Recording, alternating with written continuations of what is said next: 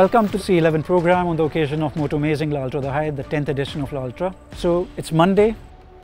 Now Mondays generally are supposed to be rest days. Today, because it's only the 4th day, so I'll tell you a few things. Remember, exercising, strength training is going to be the base, the foundation of this program.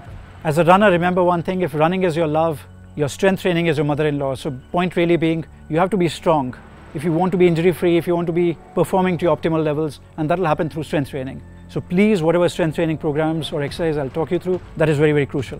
Again, on days that you're running, which is 6 days a week, start with very simple things. Start with the exercise that I'll take you through, and with skipping.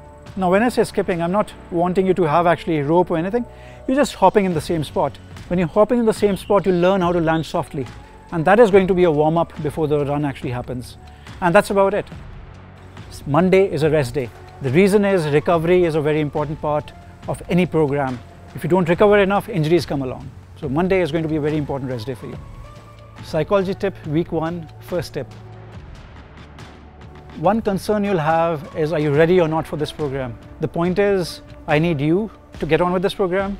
If you walk around anyways for 10 minutes, 15 minutes from getting from a point A to B, it's game on. It's totally, you are ready for it. Don't worry about it. I know the apprehensions. Maybe you tried various other programs earlier.